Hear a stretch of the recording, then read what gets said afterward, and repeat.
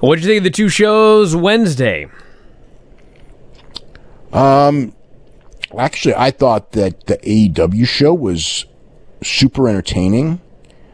And I thought the NXT show had, I don't know. It was like, it was solid, but it was like, I didn't think it was anywhere close to as good, but, Io Shirai and Sasha Banks had a pretty good match. I mean, I thought that for the most part, like the layout of the match was pretty good.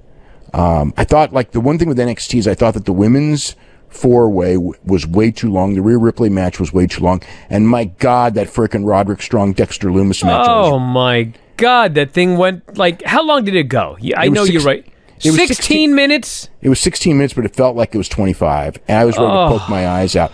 I've got to say that, no matter what, I mean, there is not a feud in wrestling anywhere that is worse than Roderick Strong and Dexter Loomis. Not in Impact, not on Raw, not on SmackDown. There is nothing.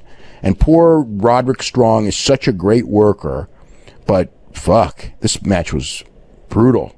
Just, I mean, they kept moving and everything, but it's just, with one guy doing no-sell stuff, and playing monster, you can't go that long. That's the same thing with the Rhea Ripley match. It was like the Rhea Ripley match, the way that they have Robert Stone positioned, where he's a complete goof, like a pussy manager thing. It's like, and then Aaliyah is obviously not competitive either. It's like, if you're going to do a match like that, you really can only get about 4 minutes out of it, and they try to do 10.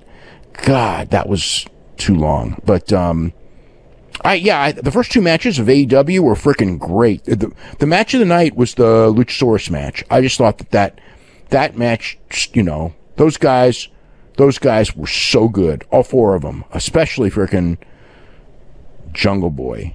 He just looked great. And, MJF has got the personality, and goddamn Wardlow, that guy's going to be a superstar someday.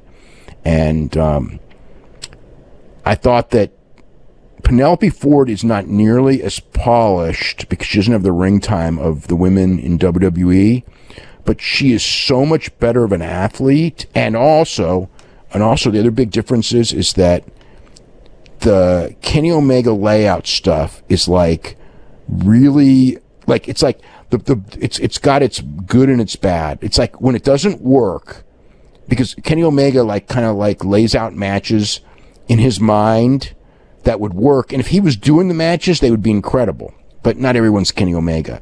So sometimes when they do it and it's over people's heads, the match kind of falls apart and isn't that good. Like Chris Statlander and Nyla Rose on one of the pay-per-views, or one of the big shows when they did their title match. It was like, it was like when you lay it out, it's like if everything worked, it would have been great, but it didn't. But when it does, and for the most part in this match it did, it's so much better than the WWE basic style, even if the women are not as polished. And, Sheeta's a good worker. The whole thing of how AEW women, aren't good. It's like this match was great. I mean, they were just on because they did like all kinds of creative stuff and the crowd was in it. Now, I do want to say one thing before I forget. The AEW, now, I know it's outdoors, and I know Duval County is not as bad as Orange County, but it's still Florida, and Florida's a fucking mess, okay? There's no reason at this stage of the game that people should not have that. I mean, the wrestlers know, the referee's fine, obviously the announcers know, although I have qualms about the announcers sitting together that close, especially given the age of Tony and Jim Ross. But there's just no reason for those fans to be on top of each other in such a big building and not wearing masks, especially not wearing masks. If nothing else, they should just be setting an example for the rest of us.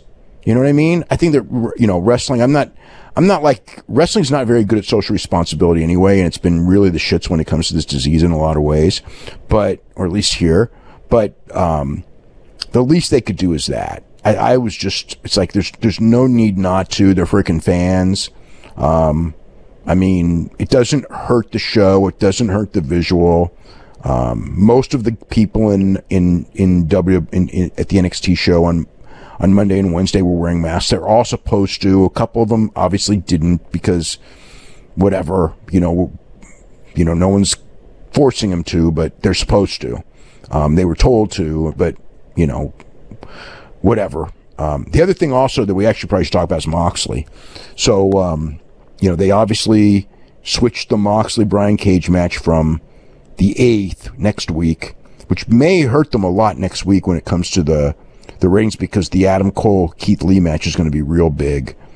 And probably, that's the biggest match next week by far. And it would have been even with Moxley and Brian Cage, but, because it's belt versus belt. But without, it hurts. But they're moving it to the 15th because the 15th is a live show, and Moxley, cross your fingers, as long as everything goes well, he should be fine for July the 15th. He passed. He's going to take 3 tests. He's taken 2. I don't know the day he's taking the 3rd, but it's probably the next day or 2.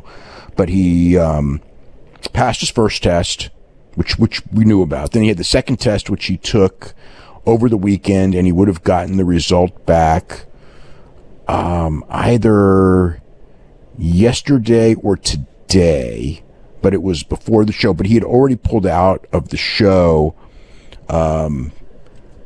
even before he got the test result, because he just felt that, it's funny because Taz cut the promo, and Taz's promo essentially was exactly what he said.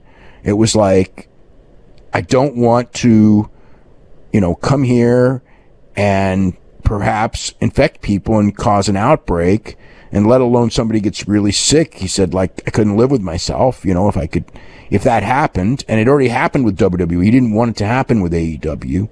So, he was cleared to come, but, by AEW, but he did not come. So they're holding it back a week, and that's the deal. I mean, their feeling was, whatever, but he made it. It was absolutely his call not to come.